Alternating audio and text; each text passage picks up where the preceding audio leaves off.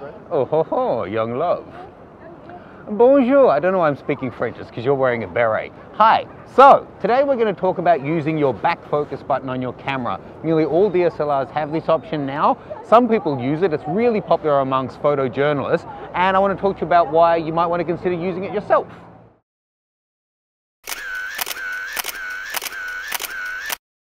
So, you might notice the video is a little bit different today. I have an overly eager Mexican version of Locke on Digital Rev here today. He's wearing the beret and everything. Mexican New Yorker, we'll call him Luis. Anyway, so we're here at this beautiful location to talk about the back AF on button, is what they call it in Nikon. It's amongst older photographers, it's generally called rear focus button. If you have your camera set up as most people do fresh out of the box, so that you've got your shutter button be your focus and your shutter, that can be really handy. So you line up to take a shot. Let's pat these guys. Hold down the button and you get your focus done. Once it's focused, then it takes the shot. Great, but we're getting some interesting angles here. Hello. However, it can be a pain in the backside. If you're, for example, at a concert or any kind of event or location where you and your subject aren't moving, you're not dealing with a tiny depth of field, so you've got plenty of room to play, like you're at the back of the room, you're shooting a concert, it's always going to be in focus at the settings you're at, then you probably don't want to be struggling to focus every time, especially in those situations where it may be low light and it's having a bit of trouble to focus. So you can actually set up so then only your rear AF button does the focusing. So when you want to take a shot, the process is changed. Instead of hitting focus, it focuses, then takes a shot. Instead, you hit the AF button, it focuses, and then you press the button and it just takes the shot for you.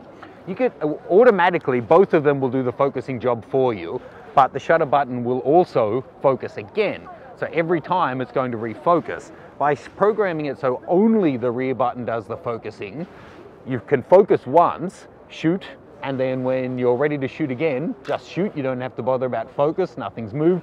Shoot, you don't have to worry about focusing again. That's really close. You should have focused again. So yeah, definitely worth checking out. Probably not of that much use if you're shooting, say, portraits at 2.8, where you want to make sure that the eyes are in focus on every shot.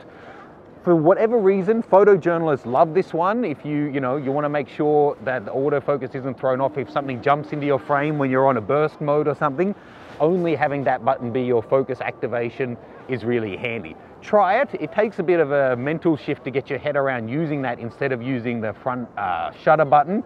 But some people, once they try it, absolutely love it and never look back. Others try it for a few hours and it just feels weird and they don't want to try it. Let us know which one you use. Do you use the rear focus button, or do you only ever use the shutter button for your focus? And why? So Luis only uses the front one, I guess. This is his D700, but you can't tell because he's so street and stealth, it's all hidden. If you see him and he's wearing a beret and he's eating, I don't know what a Mexican American locks eat. Burritos. Burrito dim sum, something like that. Should I do like a Kai impersonation or something then? How does he actually talk? I'm not good at impersonations. Walk along and just look at the camera. And try not to run in. We'll have to walk and then walk back so we don't lose our stuff. Does he have an accent? He's British, right? British, yeah. There was an expression I got told on how you get into a British accent. What is it? It's not top of the morning. What is it? A jolly good show. Jolly good show. Jolly good show. Jolly good show. Jolly good show. Today we're looking at the Nikon D700. That's David Attenborough. Anyway, let's shoot these beauties in the wild. Using my back focus activation, I don't have to worry about focusing on each shot, and once I've got them once, they're mine for the papping. Thanks.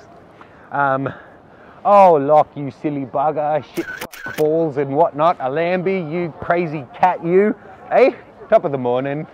Nikon, Leica, Street, whatever. I love Digital Rev, I'm just taking the piss. Oh, look at that guy's pants. I think he's taking the piss too. That's something you'd see in Hong Kong. Brother, please, don't do that. If you haven't already, jump over to thatnikonguy.com, sign up for our mailing list, check out the Get Your Gear Out community that's going on there, and we'll see you soon. My voice is broken. We'll see you soon.